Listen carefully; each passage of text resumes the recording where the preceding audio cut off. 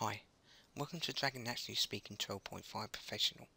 This is part 3 of a part 4 video tutorial on scripting. Part 1 I showed you text macros, part 2 I showed you macro recorder, and this part 3 I'm going to show you step by step using keystrokes. First we need to go to Dragon Bar at the very top and select the tools. Then in the drop down menu select Add New Command.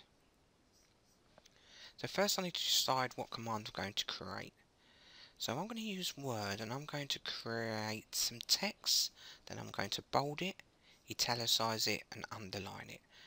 I'll also need to highlight everything as well to be able to do that, and then I need to unselect it so it doesn't stay selected. So you could use this command for whatever text you've got in a Word document, but I'm going to use it as well to create some text. So I'm going to call this command General Commands. Now I can give that description of what I just told you. I could say bold, underline if I want to know exactly what that command do. Group. Choose what category you want it in so you can select it then when you go to your script option in your command browser. But I'll leave it on user defined. Global, so the command will work anywhere, because those shortcut keys work in other applications as well. So we're almost ready to go, so we have to go down to command type and select the kind of scripting we want to use. I'm going to choose step by step, which is using keystrokes. And before we jump straight into it, I want to go to the bottom here where it says next step. It's currently on keystrokes.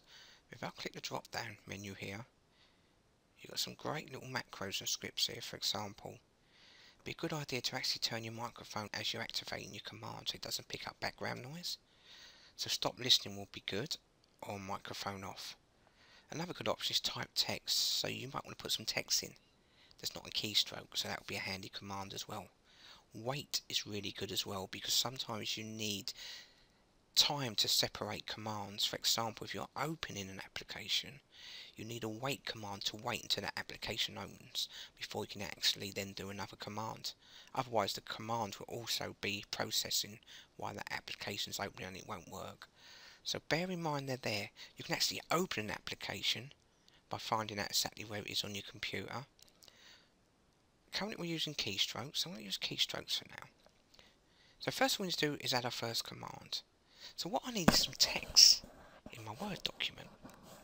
So to do that, next step, we've got that option there, haven't we? Type text. Click on it. Now I can click insert and type some text, because this is not a keystroke. So what I'm going to do is put in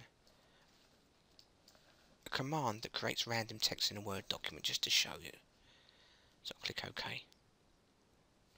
Then I'm going to put why that's activating. I'm going to go to the next step and I'm going to wait while that command activates. So I'll click insert. So I'm going to add, say, 144 milliseconds. Doesn't need a lot. Click OK and there's the wait. So I'm down to my next command. So if this is working properly, it should create all the text first, random text. Then it's going to wait.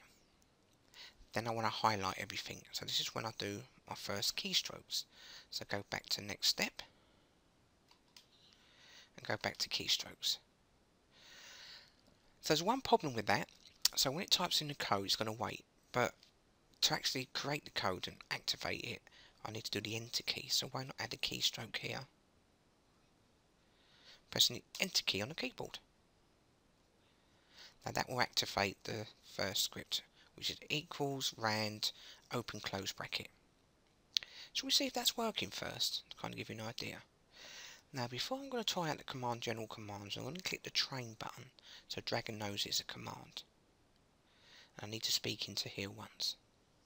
General commands. I'm now going to save that command general commands at the bottom here where it says save. And let's try it out. General commands. So far so good. So it's opened up random text and the enter key has activated that random text. So now what I can do is carry on with my script. So the next thing I'm going to do that is highlight it all. I'm going to add bold, italicize and underline. So let's go back to your tools menu on your Dragon bar. I need to get to that command again, so now it will be in command browser. And there it is, general commands. If you don't see it there, it probably means you're in the wrong mode, for example. So if I click mode button here, we go to browse, it then shows all your commands and you can't see it there. So click the script option, it brings into script mode, and then you can see your command there. Now I can edit it by double tapping it or just clicking the edit button in the script option. So let's do our next command. So if I click insert, I now want to highlight everything. So shortcut key for that is Control A. That highlights everything. Now just to remind you, when you're actually creating your commands and scripts down here, look what order they're in. See how press Control A, highlight all. Now it's gone before press enter. So what I do is with enter, if I click the up button, I can put it in this place. So always remember that, always check what sequence they're in. Right, create a new one. Next, so I've highlighted everything. Now I want to make it all bold, so Control B is a shortcut for bold. And then I can do Control U for underline. And then Control I for italicize. Now let's check the sequence. Now actually I put that in the wrong place. Look, Control A. Let's put that up because I want to highlight everything first. Then I'm going to bold it, underline it, and italicize it. So what's next? I need to unselect everything, and by doing that I could use a couple commands, but why don't I use the Control, then press the End button on the number pad keyboard part, and that will unselect everything. And there we go. Looking good so far. One thing I did miss, remember what I was saying at the beginning of the tutorial, is turning off the microphone. So if I go back up to here, I could turn the microphone off at the beginning actually. If I go into my new steps and look for microphone off, I can then insert it there. So when I say my command, which is general commands, the microphone will turn off, then activate the first text command. Then after a wait, it will press enter key to activate that command.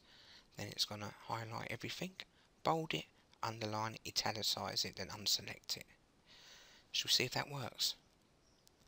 So I'll click save. I don't need to train it, I've already trained it before. So just click the save to save the command.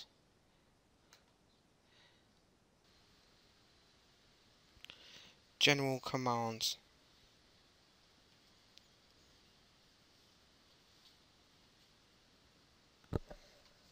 And there we go, all my formatting options.